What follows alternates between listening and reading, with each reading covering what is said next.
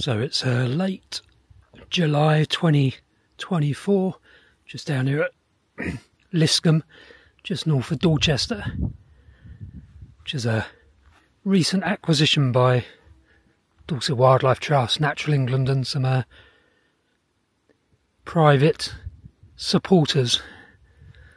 So looking north at the moment towards Lyscombe Bottom, but we're going to head south and look at the southern arable.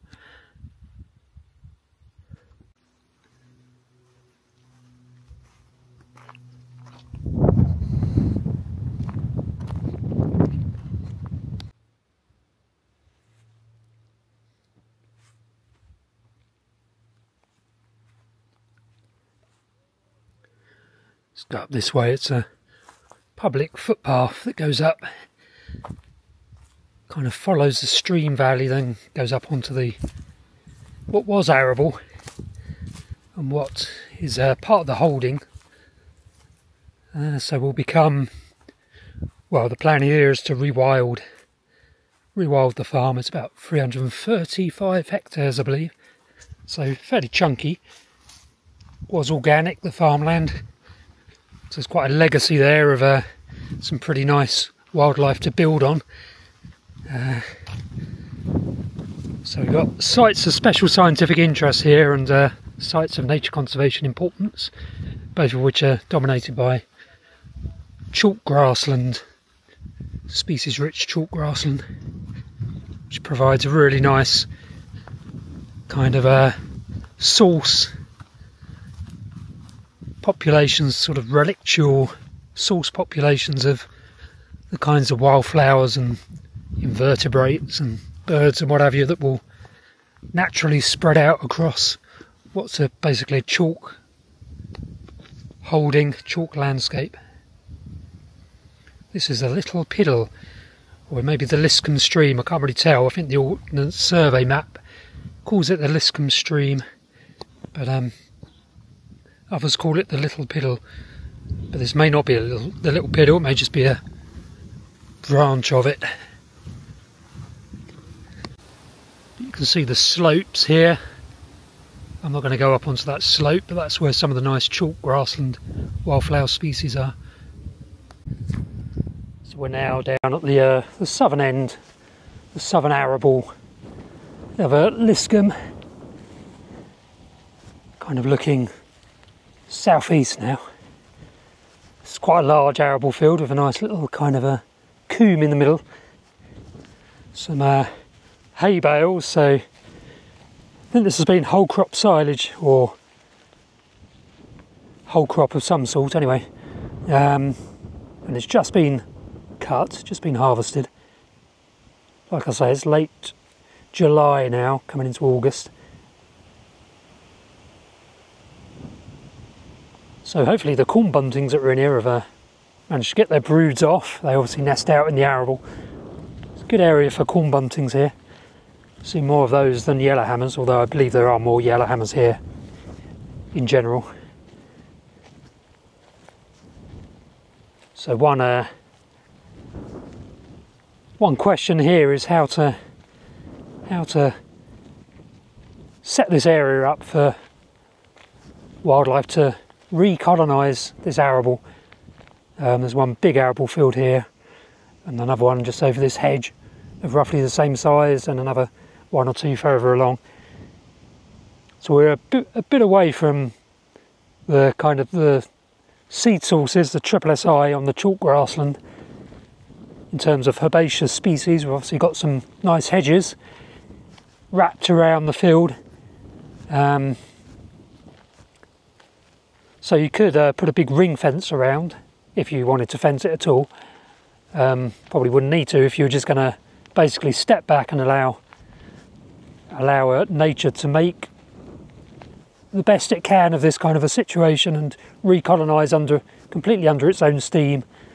But bearing in mind there are some dispersal agents completely missing from the landscape because we've made them extinct, such as oryx and tarpan, European wild horse, and wild boar, and there are deer, so they would presumably disperse some of the wildflowers, and there's the wind as well, which would be good particularly for the grasses and knapweeds and that kind of stuff, presumably.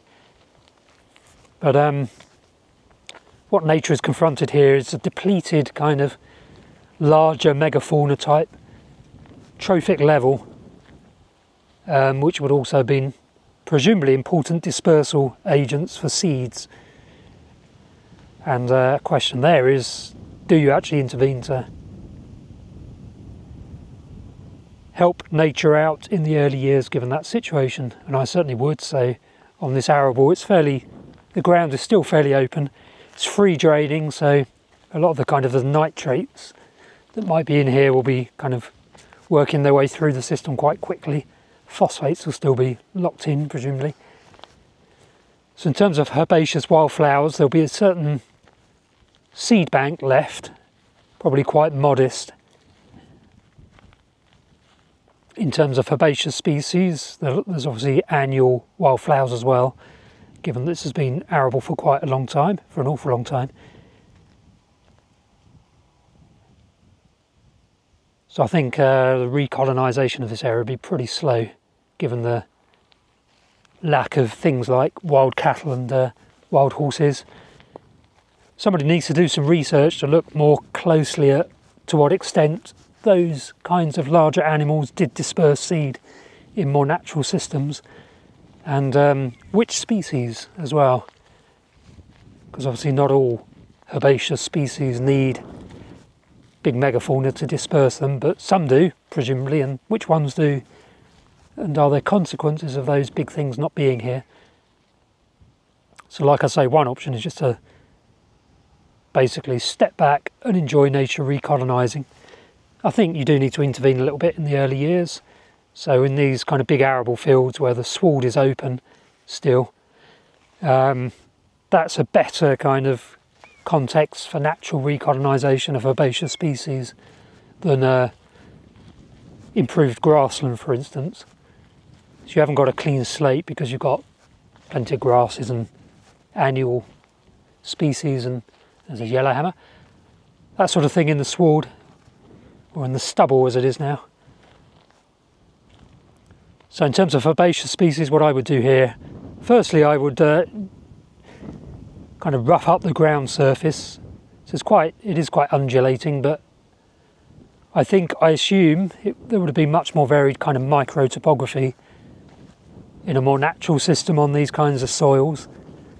So if at all possible, I'd come in here with bulldozers or, some way of basically digging out some pools, scrape down to the chalk subsoil, which is not very deep here, and create some hollows and hills and hillocks and meandering dikes and that kind of stuff.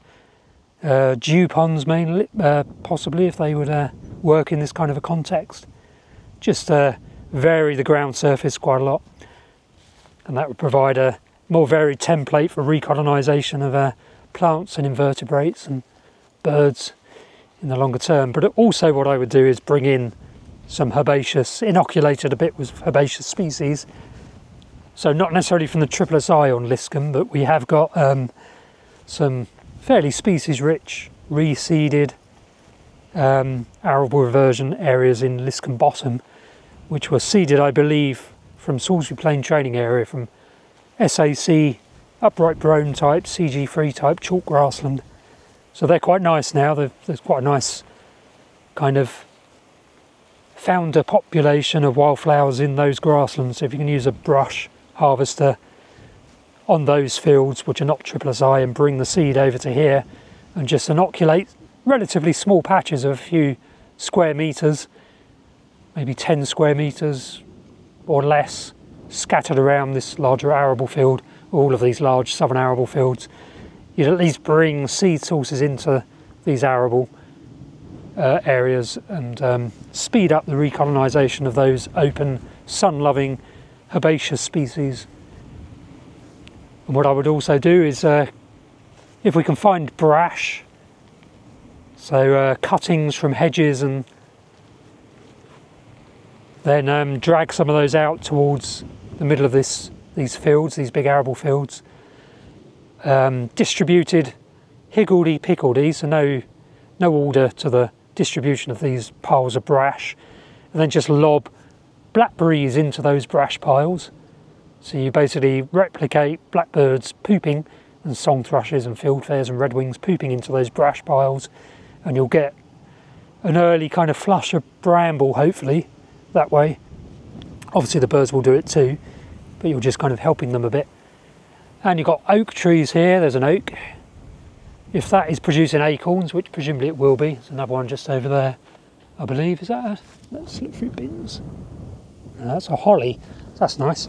So I've got one oak at the edge of this field. So collect some acorns from there and probably plant those into the... amongst those brash piles. The brash piles will provide some protection for the emerging bramble and woody species that might colonise those piles. Just enough time for them to get away. So that's 3 things I've suggested so far. One is jazzing up the land surface to put kind of micro topography back into these arable fields. Then inoculate some small patches distributed around with herbaceous chalkgrass and wildflower species that will then be gradually able to spread out from those inoculated patches, and do the same with the shrubby and woody species by creating brash piles and lobbing in some seeds, maybe planting some cuttings of a blackthorn, maybe some whips of hawthorn, that kind of stuff. And over time, obviously the birds will start to use those brash piles and poop out seeds. It's just kickstart the process of natural colonisation. There are seed sources around this field. So what we've got here, there's some blackthorn, there's an elder, hawthorn there, more elder, bramble, there's a field maple over there I can see. So there's a few species. There's not many of the... So I haven't seen any... there's wayfaring tree, was a chalk shrub. There's the other one whose name I've forgotten. But there's some chalk shrub species which I've not seen on Lyscombe yet. I'm sure they're here somewhere. There's wild privet there as well. That's nice. So there are species, and elder obviously. I mean alder. Ash. No, not alder. Ash. And cornus. Hazel.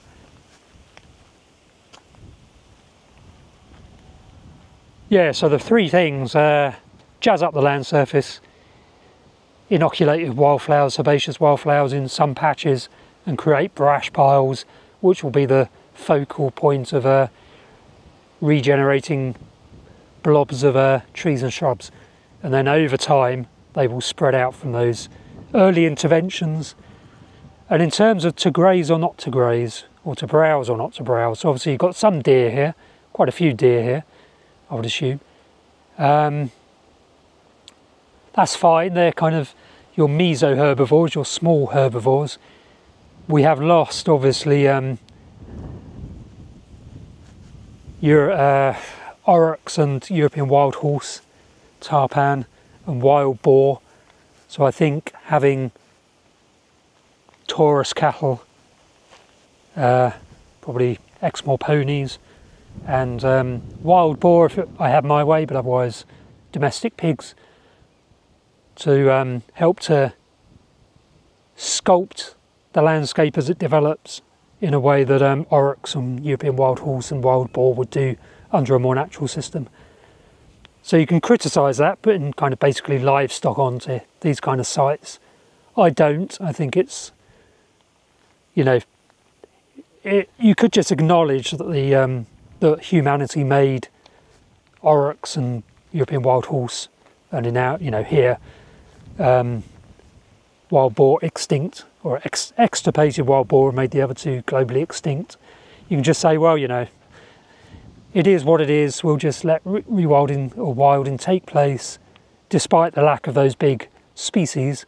I don't really subscribe to that approach, although I think just accepting their absence and allowing rewilding to proceed in their absence is fair enough in some sites. I think at this site we want to get some of the grazers and browsers back in using surrogates. So it's kind of a, not all size fits all. You can have 2 different approaches, the kind of activist, kind of early activist approach to rewilding, where you try and put right some of the wrongs that humanity's inflicted on these kind of landscapes, or you can have a laissez-faire kind of stand back and watch wildlife reassemble despite what damage we've done in terms of removing aurochs and wild horse. They're both entirely legitimate approaches, I think. I think at this site the approach you want to take is having some grazing and browsing megafauna back in, and that's going to have to be Exmoors and longhorns, cattle, something like that. And pigs, pending our ability to get wild boar back here.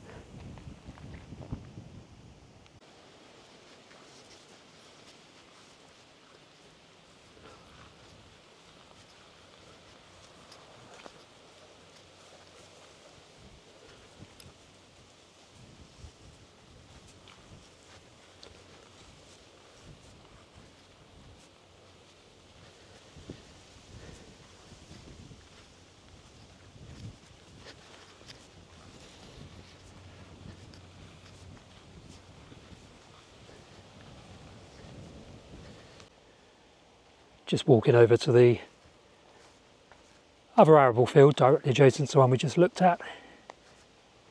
See, it's another big one, a few hectares, same kind of prescription, to be honest. So I'm going to be very controversial now and just say that you know, I think what I've described here is rewilding in this kind of context, including the use of surrogates. I think the use of surrogates opens up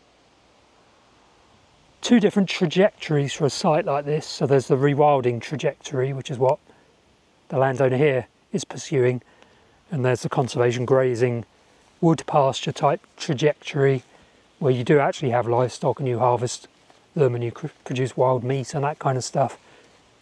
So that's one of the great things about this approach to nature recovery.